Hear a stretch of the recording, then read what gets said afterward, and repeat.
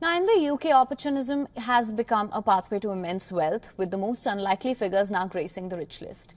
Graham King, once a caravan park and disco entrepreneur, has amassed £750 million fortune from taxpayer-funded contracts to house asylum seekers, catapulting him to the 221st richest person in Britain, expected to become the first immigration industry billionaire. King exemplifies the unexpected trajectories to wealth.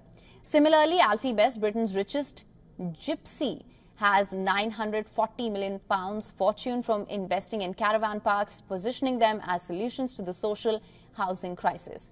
This wealth surge, that's up 202 million, highlighting the lucrative opportunities in unconventional sectors. The Sunday Times Rich List reveals a diverse array of fortunes from King Charles to Prime Minister Rishi Sunak's family and enduring dominance of Hinduja family, showcasing a myriad of ways that people capitalize on unique opportunities to achieve significant wealth.